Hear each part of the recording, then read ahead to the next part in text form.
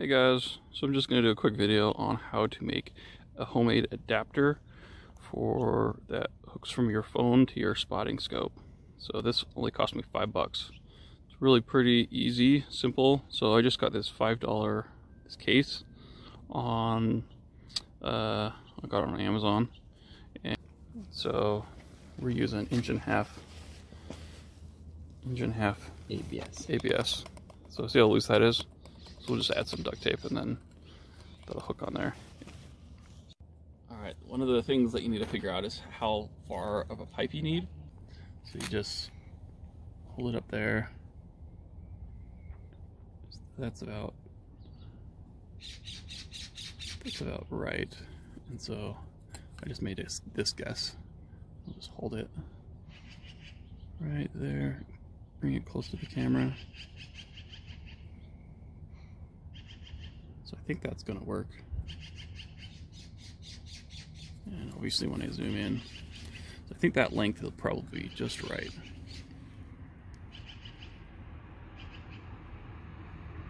Yeah. Then we'll glue it on and test it out.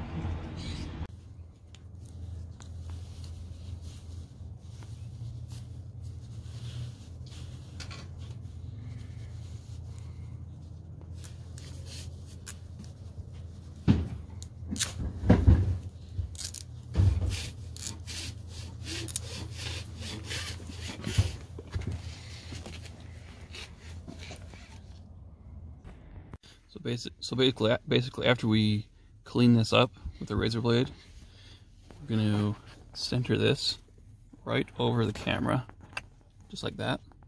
And then get a pencil and we're going to mark a circle around this edge so we know exactly where to glue it with the epoxy. So I'll have a circle around this edge where I'm going to glue it. And then with epoxy, I'm going to squirt this epoxy out onto a plate, mix it up really good, put a healthy amount of epoxy around the edge of the pipe there. Take it off your phone so you don't get glue on your phone, and then just you'll have your chalk line around here, and then I'm just gonna glue it right there with tons of epoxy. Just like let it sit for like an hour, and then you're done. Alright, so we got this finished. I basically did exactly as Ray had said. This is inch and a half ABS. Because the Google Pixel 3 phone camera is in the far top corner, I ended up cutting a piece of just scrap sheet metal and drilling a hole in it. So it kind of can sit on this side, if you can see that. It probably would have been best, I mean, that, as you can see, the hole's not the best, but you'll see it works still just fine. Probably would have been best if I would have glued this to the sheet metal and let that dry, but I was kind of in a hurry, so I just glued that on and glued this. And then really I just eyeballed it and just said, okay, my camera's gonna be there, and I just centered it as close as I could between this. You can see there's duct tape in there, because we had to shrink that size. And I was doubtful. I didn't think it would work, but as you'll see, it turned out pretty good. I didn't want the glue on it, so I didn't slide my phone in. I just kind of set my phone on top of the case and tried centering it so I could see where my camera was at, and then I just eyeballed this. And once I thought it would center it, I just let it dry it, and it ended up working out. So we're going to test it here. So there's a tree there, and there's a pine tree kind of directly behind it, which is 83 yards away. So that's zoomed to 40 power. And if you can zoom in just a little bit on your phone to get rid of the circle. So now he's not super huge, but he's barely a 6x6. Oh yeah, he's mammoth. He's a big bull. He's got some messed up ones, it looks like. Oh, look at him. Oh, he's rubbing off.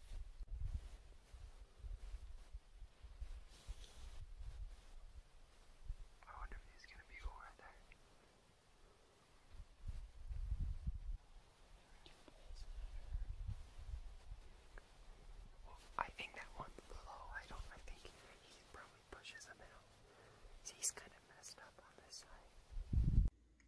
Alright guys, does that bull look familiar?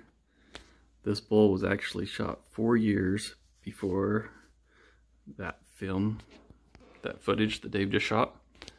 And you can tell has a lot of the same genes as the one you just barely watched. He has the cheater going off the top on the left hand side. And it's a pretty cool bull.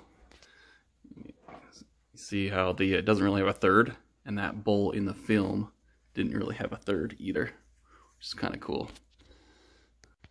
So I thought that was awesome.